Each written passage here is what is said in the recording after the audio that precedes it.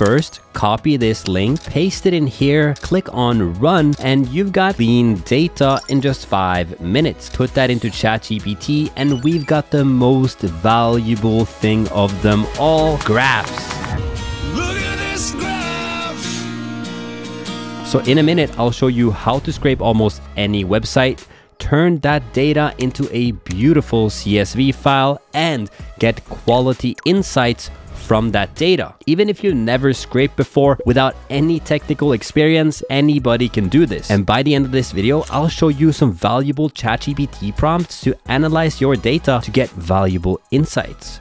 But first, why use web scraping? Well, imagine that you're an e-commerce owner and you have hundreds, if not thousands of people that sell the exact same product as you. With good web scraping technology, you can check their price and you can check if they have available stock. And for example, if they're out of stock, you can bump up the prices, or if you check their price, you can undercut their price, which gives you a competitive advantage. Just imagine how much more you would make then. Before, this used to be very hard to do with a lot of HTML code that you had to parse through to get the valuable data. But now, since we have good tools that do this, you can do it very easily. And that's what I'm going to show you now, step by step, so you can get the most valuable data and the insights from it really quickly. So step number one is to go to site.com. They're happening to be sponsoring this video, so I can go in depth and show it to you step by step. They're one of the easiest and best web scrapers I've found. All you need to do is click on this button, try for free. Now that you're on the inside, I want to show you how to create a new project and scrape a website. And I've done this many times before to show you a wide variety of sites that you could scrape. But all you need to do is click on create project. Then you just name the project. So let's name it e-bike Amazon. And then I'm going to click on sites AI powered spiders. This is a no-code solution for web scraping, and you can also deploy your own web scraping code to the cloud. I haven't used this before, so I'll go to the AI spider. Then I'll click on create project. And the reason you want to have something like this is because if you go out there and try to scrape on your own, what you run into is you're a bot, captchas, and things like that. And the way that these websites go around that is that they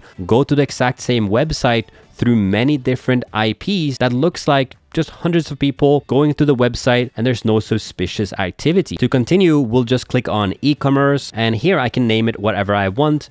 I'll do e-bikes Amazon, and then I'll find the website that I want to scrape. So let's go to Amazon. As you can see, enter the characters. This is why we use web scraping. I'll search for e-bikes. As you can see, we have a bunch of different e-bikes and e-bike related gear. I'll actually say electric bike. And then I'm going to copy this link, go back into site again, paste the link, and then we could do geolocation. So if it matters where you want to scrape from, basically the browser is located in this country, we'll do United States. They say that this geolocation has a higher price, so they recommend you to run a sample before scaling up the volume. We can put the max request at 1,000, 10,000, and that will just dictate how long it will take to actually get all the result. But I did like 1,000 before, and it took about 30 minutes or so. So it depends on what you want to do. I'll leave it at 100 for this example. Then we have extraction source. I'll leave that at default. And then we have a crawl strategy. Full allows you to follow most links within the domain of URL in an attempt to discover and extract as many products as possible. As you can see for Amazon, this is very easy because it will go all the way to the bottom, extract all the links and data from these, and then it will click on the next page, and then it will start extracting the data from this page here as well. If you would have a different link from a different website, there may be times where you should use the navigation or pagination only to extract the data more easily. I'll keep it at full. It worked for the previous example. Now all we do is just click on save and run. And just like that, you're a web scraping expert almost, until we go to the next step. Take a look at the data. As you can see, it's already started its runtime, And in a minute, you'll see items and requests start popping up here. But I already did this before. Call me the Gordon Ramsay of AI. I already baked the cake before I started filming the video. So I scraped 3 websites before I filmed this video. One of them being Zillow.com, searching for Manhattan, New York, and say you're a real estate agent and you don't want to sit here, scroll on Zillow for hours, you can get very clean data. The second website I scraped was from Fjällräven, which is one of my favorite outdoor clothing brands. And this is more for people that want to scrape Shopify stores or e-commerce stores that aren't Amazon.com, just to show you how that works. And lastly, I showed you Amazon. So let me show you how the data looks like. As you can see from before, what I did was e-bikes on Amazon with 400 requests, and that took about 19 minutes, which is pretty crazy when you see how much data we actually got. I'll just click on the items here, and as you can see, this is the data that you're left with. You'll get the availability, the brand, the breadcrumbs from the URL, you get the color, the currency, the entire description, as well as it in HTML, the features, including all the images, $999.99, size, style, and the URL. And of course, you didn't just get one item, we got like 217 items, and you might be thinking, hey, this data looks cool and all, how am I going to use all of this?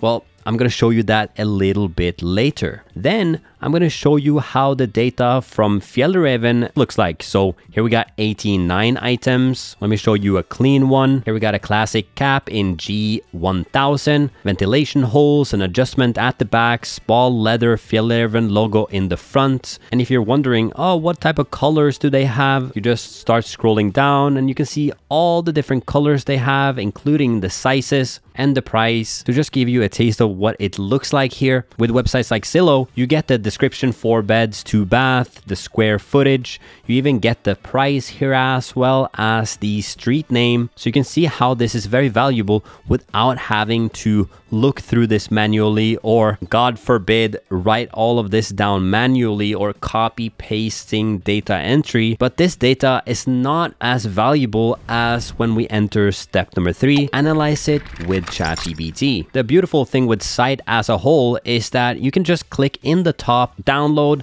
and here you get CSV, JSON, or XML. I'll do the CSV file. And now all I need to do is just, for example, let's do the e-bikes data, drag it into Chat GPT. And why it's important to do data analysis with Chat GPT is to get insights from the data. As you may have seen, it's a lot of data that you might not be able to look through yourself, checking all the individual boxes. And with Chat GPT, you can easily ask questions about the data. It can read all the data effortlessly and give you the insights that you need, like what's in stock, what's the pricing, what are the most popular colors, or give you reviews. So I'll give you some prompts right now. One of the favorite overarching data analysis prompts is act as an expert data analyst and give me graphs that can help me analyze this data set. Right away, you can see that it opens in sort of an Excel clone, or if you like to look at tables, here you go.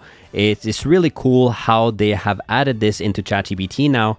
And then it will start writing that some potential graph we could generate is brand distribution, price distribution, rating, availability, price, and so forth. And then it will start analyzing and doing the job for you. First, it started by cleaning and structuring the relevant field. And then it says, let's proceed with creating these visualizations, where it starts with brand distribution of electric bikes, price distribution of electric bikes, rating distribution of electric bikes, a pie chart of availability where it's 100% in stock, as well as a scatter plot of price versus rating. This could easily help you hone down on what type of electric bikes you want to sell in your store even. So we're already getting a lot of insightful data. And the roads that we can take down this is endless. Who needs video games when you got this? Honey, no vacation. I want to sit at home and look at graphs.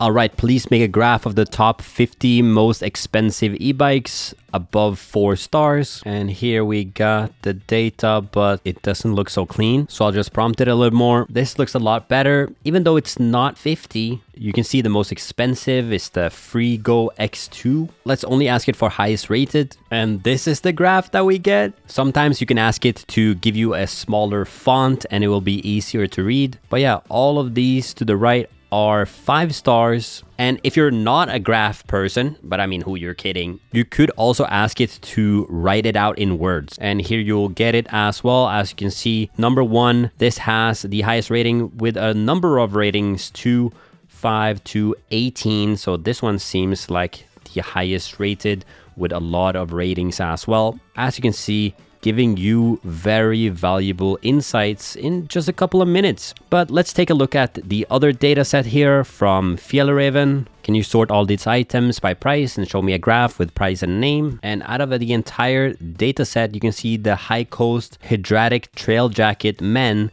is the most expensive, a little bit above $250. Again, we can ask it for, can you make the font size smaller? And now you can read it a little bit easier. But let's see if we can ask it for the most popular product on the website based on reviews. It will analyze the review count and rating from the dataset. And it said that the product Konken received 103 reviews with an average out of 4.2 and the product price is $90. Let's ask it for a link and we got the link as well. And here we are on the page. Yeah, I've seen this. It was very fashionable this year. Super popular backpack for everyday use, school and things like that.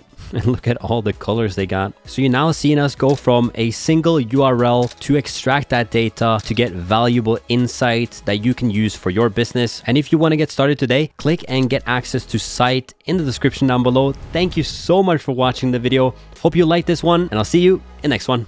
Peace.